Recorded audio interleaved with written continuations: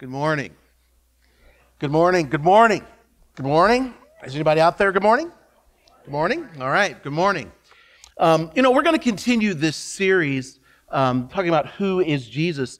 And, we sang a song at the very beginning talking about Ancient of Days. And, the fact is, I don't know if you've ever noticed it, but doesn't it seem like there's lots of names in the Bible that all refer to God? Right? Lots of names, right? And the really important thing for you to know is those names have lots of different meanings. They're powerful. Just keep that in mind. So whenever you're singing a song or you're reading a passage of Scripture and there's this name that refers to God, just keep in mind that's really, really critical. It's something that you should read and hold on to, all right? We're going to continue in this series talking about who is Jesus. And the fact is, when you read through the Bible, Jesus has all of these names. There's just tons and tons of names that recognize, that call to, that Jesus even uses, that refer to who he is. I want to remind you that you'll find a card in the rack in front of you. I want to encourage you to take that card out of there and take notes as we continue through this series. I have shared this before, but it's worth sharing again just because I think this guy's really, really good. We were talking about this in prayer group this morning, talking about all these different people who have had such an impact on our spiritual life. And this is one of the people that I've really grown to admire over the years in ministry. His name is Philip Yancey, and he's an author and speaker. Although he doesn't do much of it anymore, his health's taken a really bad turn, and so he's been limited in what he does. But he wrote a book called The Jesus I Never Knew. Has anybody ever heard of that? The Jesus I Never Knew. Great book. Just a really, really good book. And he tells a story in there about a saltwater aquarium that he kept in his youth. How many of you have aquariums right now? Do you have an aquarium at home? Okay. How many of you have ever seen a saltwater aquarium? They're high maintenance. They are high rather than freshwater, right? But he talks about the fact that it was no easy task to manage this aquarium. It was necessary for him to run portable portable chemicals laboratory in his house so he could monitor the nitrate levels and the ammonia content. Yeah, you're loving chemistry class about right now, aren't you? Right? But he pumped in vitamins and antibiotics and sulfur drugs and enough enzymes to make rock grow in this saltwater tank. He filtered the water through glass fibers and charcoal. He exposed it to ultraviolet light.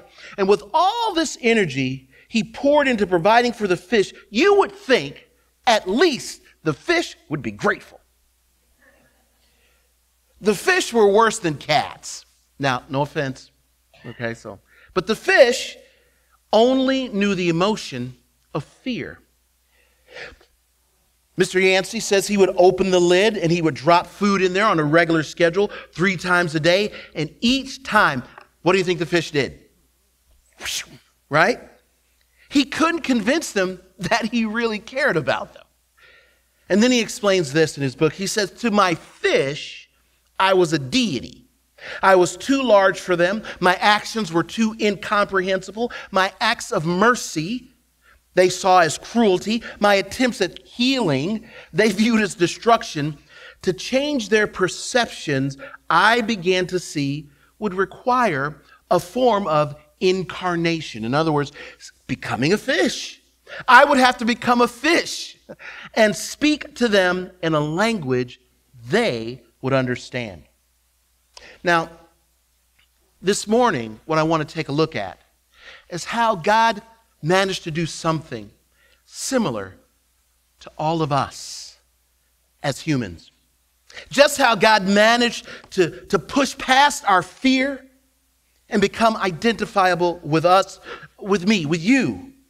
Over and over in the New Testament, the various writers claim that Jesus was indeed God in the flesh. But what did Jesus actually say about himself? One clue that we have comes from a favorite title that crossed Jesus' lips in reference to himself repeatedly. He referred to himself as the Son of Man. But what does that mean? What does that title, what does Son of Man actually mean? And not only for Jesus, but what does it mean for you and for me? And so here's the first thing I want to talk about this morning as we look at this. The first thing is, as Son of Man, this title, Jesus was saying he was fulfilling prophecy. That was Jesus' own claim about himself. Going back to the Old Testament, to the book of Daniel. Daniel chapter 7, verse 13. This is what we read. Daniel writes, "In my vision at night I looked, and there before me was one like a Son of Man, coming with the clouds of heaven. He approached the," we sang about this, "Ancient of Days, and was led into his presence. He was given authority, glory, and sovereign power. All peoples, nation, and men of every language worshiped him. His dominion is an everlasting dominion that will not pass away, and his kingdom is one that will never be destroyed." With the phrase Son of Man, this phrase Son of Man, it appears in other places in the Old Testament. And this passage in Daniel is the only one that specifically makes reference to the coming and promised Messiah of Israel. Now here's the story, in case you're a little unfamiliar with it. The prophet Daniel is making this contrast between kingdoms. Okay, that's a feature of the book of Daniel. The kingdom of the Son of Man, and that kingdom, he says, will last forever. But there are 4 other kingdoms that he talks about in the book of Daniel. He talks about the Babylonian kingdom, the Persian kingdom, Greece, and Rome. And those kingdoms are represented in the book of Daniel by 4 beasts: a lion, a bear, a leopard, and then there's this unarmed, dreadful, and terrible beast. And Daniel says those beasts will not last. And see, the Jews had hoped that their coming Messiah would bring about a military challenge, much like these other kingdoms. It would be that kind of military kingdom, and challenge all of their occupiers. And in the case of Jesus' day, they were looking for someone to overthrow the Roman Empire. The Jews instead, they refused Jesus when he spoke of the coming kingdom of God, because that concept that he spoke about didn't fit their plans. You know what? I think a lot of us are perhaps a lot like the nation of Israel. God is fulfilling his purposes and plans while we're attempting to kind of do things our own way. We kind of have, God, that's a good idea, but I got another set of plans. I think it's probably pretty good too. Why don't we try mine? We mistakenly believe that plan will work better. Maybe you've heard the story about a mail order company. Remember those? Kind of like Amazon, but a long time ago. Mail order companies that sent plans for birdhouses. You could get a company to send you a plan for a bird. You can build a birdhouse. And instead of sending this one individual plans for the birdhouse, they sent him plans for a sailboat. And he tried to put it together, but it just wouldn't work. And he couldn't figure out what kind of bird was going to live in this dumb birdhouse. So he wrote a letter, and he sent the parts back to the people. And they wrote a letter of apology and added a postscript. They said, "If you think it was difficult for you, you should have seen the man who got your plans trying to sail a birdhouse." It's also worthy to note the fact that only Jesus used this title of himself. No one else ever called him Son of Man. In a ministry that lasted 3.5 years, Jesus called himself Son of Man at least somewhere between 70 to 80 times. This must have been an issue of extreme importance to Jesus. Or else, I don't think he would have used that phrase about himself so many times. The term Son of Man served to reinforce in the minds of his disciples exactly who Jesus was. Not only was he the Son of Man, but based on watching Jesus, the disciples were driven to an inescapable conclusion. And when Jesus asked who people thought he was, what was the answer? What was the answer? From Matthew 16. 13 through 16. When Jesus came to the region of Caesarea Philippi, he asked his disciples, "Who do people say the Son of Man is?" They replied, "Some say John the Baptist, others say Elijah, and still others Jeremiah, or one of the prophets. But what about you?" he asked. "Who do you say I am?" Simon Peter answered, "You're the Christ, the Son of the living God." See, Jesus is fulfilling prophecy about this coming Messiah. He's also demonstrating to his disciples, to the nation of Israel, that he is this long-awaited and promised Son of Man, God in the flesh. But there's something else that Jesus is affirming in terms of exactly who he is by referring to himself as a Son of Man. That phrase, Son of Man,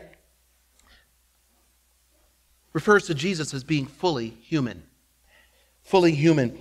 John 3:13, we read, "No one has ever gone into heaven except the one who came from heaven, the Son of Man." But really, what in the world is Jesus saying here? I think as I read this, Jesus is saying he was born to Mary in Bethlehem. He's affirming to us that God has come to be among us for the first time in human history, as flesh and blood. We also have affirmed by the Apostle John, just a few chapters before this one in John chapter 3, we read these words. They'll sound familiar to some of us. "The Word became flesh and made his dwelling among us. We have seen his glory, the glory of the one and only who came from the Father, full of grace and truth." There is someone by the name of Athanasius. Does that name ring any bells? Have you ever heard that name? Athanasius is called by some, he's really referred to as the father of orthodoxy as it relates to what it means to believe in the message of Jesus Christ. And some may ask why he didn't, this is what Athanasius said. Some may ask, why did he not manifest himself by means of other and nobler parts of creation, such as the sun or moon or stars or fire or air, instead of as a mere man? The answer is this, Athanasius continues. The Lord did not come to make a display. He came to heal and to teach suffering people. For one who wanted to make a display, the thing would have been to just appear and dazzle the beholders. But for him who came to heal, to teach, the way was not merely to dwell here, but to put himself at the disposal of those who needed him. Don't miss this. Friends, don't miss this. Jesus was human, completely human, like you and I. Jesus' central purpose as the Son of Man, according to Luke 19:10, was to seek and to save what was lost. Think about it. Jesus was part of God's plan to infiltrate and move among his own creation in a manner initially that would not cause a stir. He did this in order that he might actually change his own creation's eternal destiny. God's brilliant. It was his plan all along. Has anybody ever heard the name King Abdullah? Does that sound familiar to you? King Abdullah. King Abdullah II, actually, of Jordan. He would often disguise himself and mingle with his subjects. His rationale for this unorthodox approach was so that he could better understand and serve his people, Jordanian citizens. And taking on the character of an ordinary old Arab man, he appeared in public with a fake white beard, wearing the traditional Jordanian kufa and the Arabic white dress. And while so disguised, the king walked around two government buildings without security and was not noticed. While waiting in a long line, he engaged people in conversation and listened to their points of view. And such incognito appearances marked this monarch's reign, going back to when he first assumed the throne in 1999. He once disguised himself as an old man while visiting a hospital. Another time, he circled around Amman behind the wheel of a taxi cab. Can you imagine? This king's driving a little taxi cab around the capital city of Jordan. Still another time, he passed himself off as a television reporter trying to cover a story at a duty-free shop. And according to a reporter, Costa Tadros, I think that being in disguise and going around as a normal civilian to listen to their problems and know more about their needs is a good thing. I think it would make a good movie, said the king. Now, while he did this many years ago, now there are Jordanian government employees who've learned not to take any chances. They started to spend time really looking in people's faces, fearing that they might meet the king in disguise. Jesus came in disguise. Jesus was intentional in coming in disguise as a human, claiming himself to be the Son of Man. It helped him to identify with the struggles of all of humanity. He stepped through space and time, put himself in human form because he wanted to know you. He wanted to know me. I love what Archbishop Desmond Tutu wrote about Jesus' arrival and life on earth as fully human. He said, there's nothing that might be called otherworldly about the ministry of Jesus. He scandalized the religious leaders of his day, the prim and proper ones, because he consorted with the social and religious pariahs of his day. The tax collectors, who were despised and hated because they were considered to be collaborators with Rome.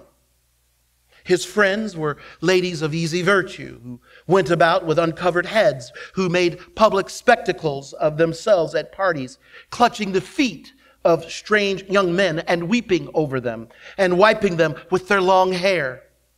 Such were his friends, the ones who were looked down upon.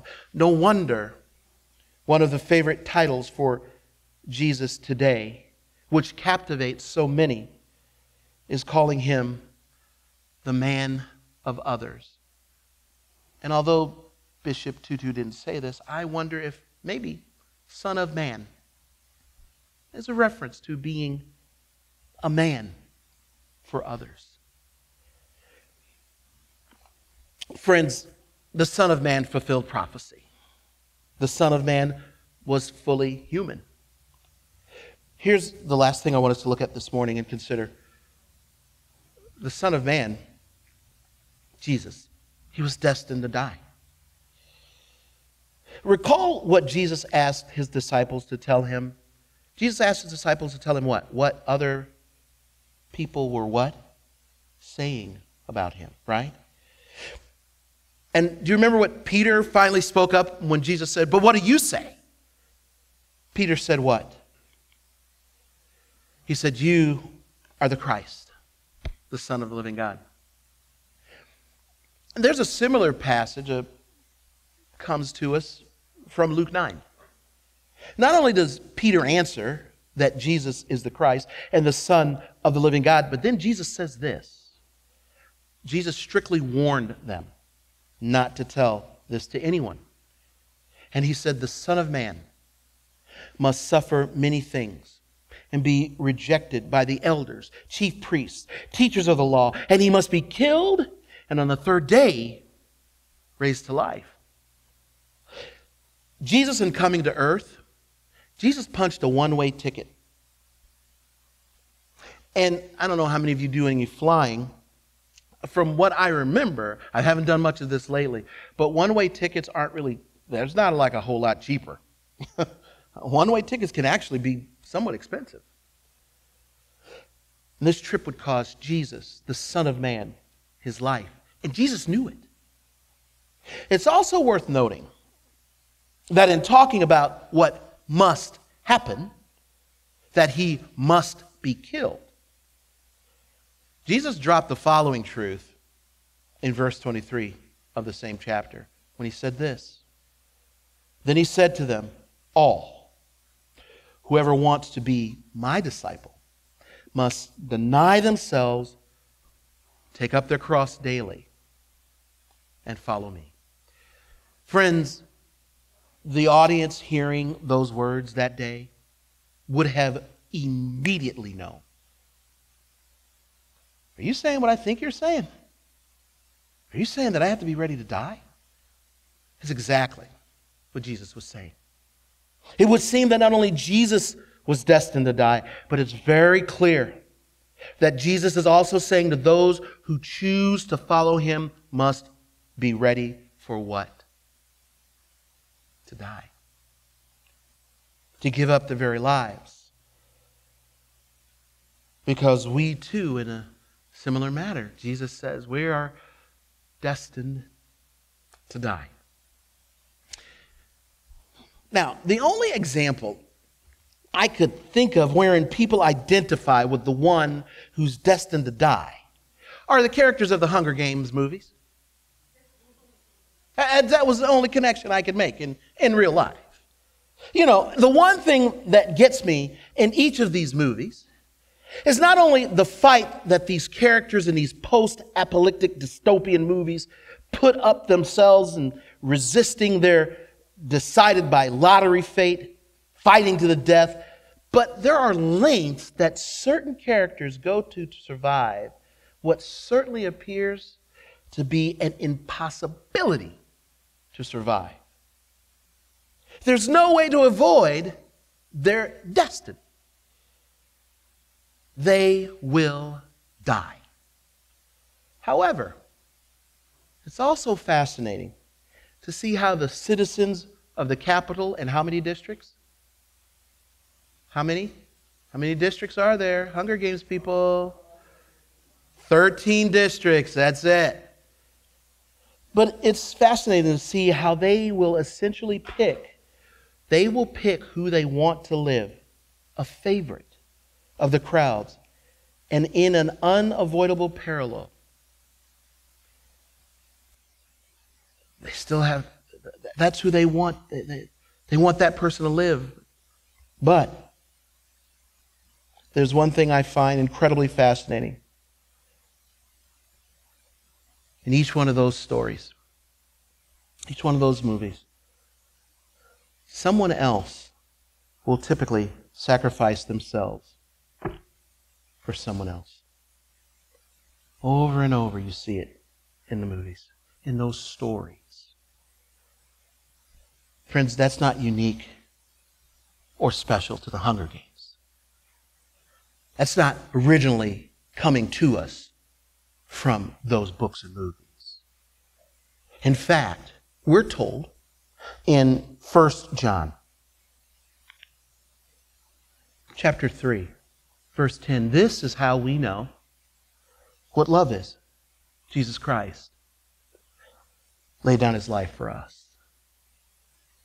And then John comes back to that a little bit later in the epistle, this book, and he says in chapter 4, verses 9 and 10, this is how God showed his love among us. He sent his one and only Son into the world that we might live through him. This is love. Not that we loved God, but that he loved us and sent his Son as an atoning sacrifice for our lives. Jesus was the Son of Man. And he did what only God could do. He became one of his own creatures to save them from themselves. I want to close this morning with a story that I heard years ago that fascinated me. It's just a brief little story, actually. There's a gentleman by the name of John Howard Griffin. And he never believed, he thought that it would be impossible for those who lived in our nation, who were white, who could never understand what African Americans were going through unless he became like them. And so, in 1959, he darkened his skin with medication. He sat under sun lamps and stained himself, and then he traveled through the American South. His book, called Black Like Me, it really began to help many people in our country to better understand what segregation did, how it shriveled the soul and spirit, faced daily, dealt with daily by people of color. Jesus Christ became like us. He began to look like we took on our features. An incarnation that's evidence that God understands our plight. As a matter of fact, in a prophecy, a prophetic word from the book of Isaiah, we read this: centuries before Jesus came, he was despised and rejected by men, a man of sorrows and familiar with suffering. The Son of Man. He identifies with us because he became one of us. Would you pray with me? Father, we are amazed by your brilliance, by your love for us. God, that you put into motion this plan to come and be amongst your creation, to make it possible for those who would come to you through your Son to see your face, to know you, to become part of your forever family. But God, this is not just something for us. As wonderful that it is, and as wonderful as that is, God, this relationship, this being able to identify with you, God, this is for the world. Lord, there are many who do not know who you are. God, give us opportunity just to live our lives in a way that causes someone to wonder what is different about who we are, why we do the things that we do, why we behave the ways that we do, why we seem to love no matter what. Lord, may we be able to say with humility and honesty that is because the Son of Man came and put on human flesh, showed us what it meant to live and to move among humanity, to sacrifice his own life. We love you. We thank you for this sacrifice, for this model, this example. Jesus, the Son of Man. We pray this in your Son's name. Amen.